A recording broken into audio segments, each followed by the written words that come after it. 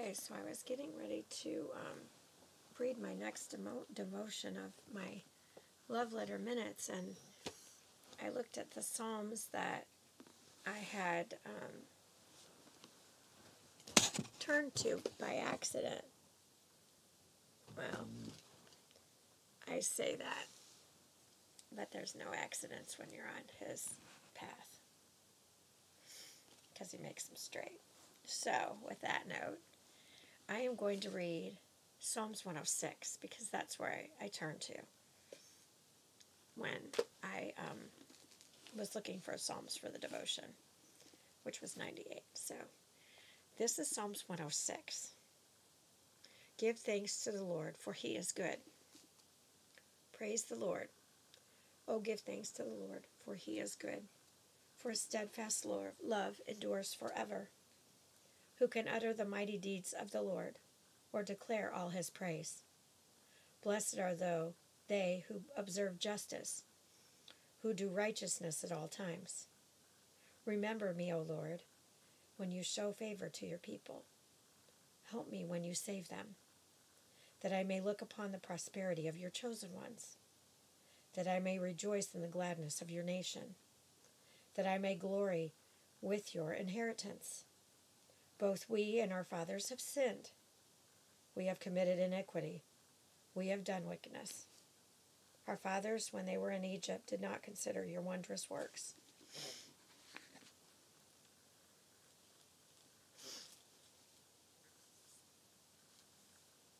They did not remember the abundance of your steadfast love, but rebelled by the sea at the Red Sea.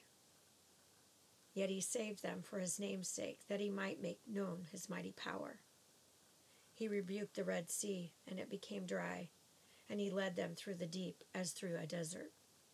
So He saved them from the hand of the foe, and redeemed them from the power of the enemy.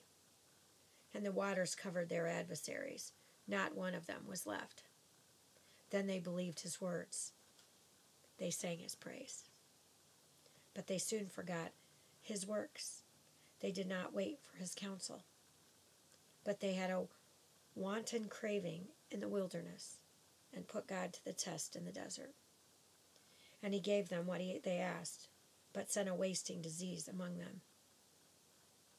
When men in the camp were jealous of Moses and Aaron, the Holy One of the Lord, the earth opened. I'm having issues getting comfortable, so bear with me.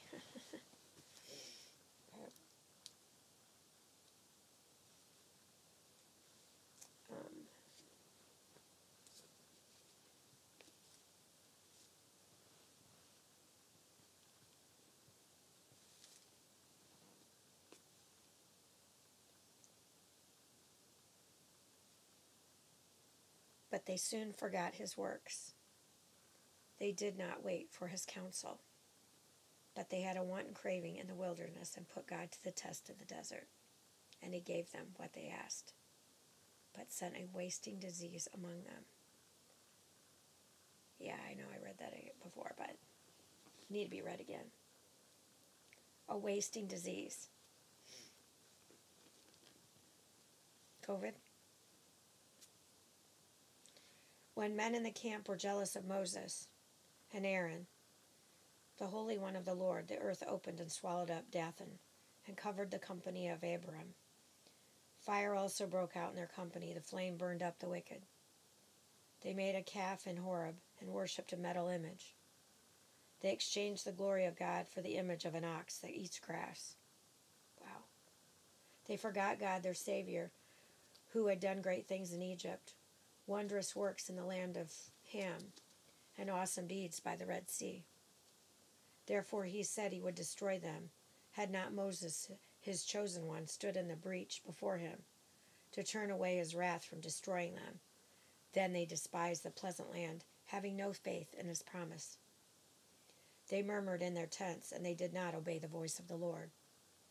Therefore He raised His hand and swore to them, that He would make them fall in the wilderness. And He would make their offspring fall among the nations, scattering them among the lands. Then they yoked themselves to the Baal of Peor. They ate sacrifices offered to the dead. They provoked the Lord to anger with their deeds, and a plague broke out among them. COVID? Just saying. Then Pinhas stood up and intervened, and the plague was stayed. And that was counted to him as righteousness from generation to generation forever. They angered him at the waters of Meribeth, and it went ill with Moses on their account. For they made his spirit bitter, and he spoke rashly with his lips. They did not destroy the peoples as the Lord commanded them, but they mixed with the nations and learned to do as they did. They served their idols, which became a snare to them. They sacrificed their sons and their daughters to the demons. Yesterday, talking about idols, didn't have Jesus all over. Had all kinds of other idols at that salon because they were gifts. But it was her choice to display them. They poured out innocent blood and the blood of their sons and daughters, whom they sacrificed to the idols of Canaan, and the land was polluted with blood. Thus they became unclean by their acts and played the whore in their deeds. Then the anger of the Lord was kindled against his people, and he abhorred his heritage. He gave them into the hand of the nations, so that those who hated them ruled over them. Their enemies oppressed them, and they were brought into subjection under their power. Many times he delivered them, but they were rebellious in their purposes and were brought low through their iniquity. Really weird. Now I smell like powdery perfume. Smelled coffee earlier. Now I smell a powdery perfume in here.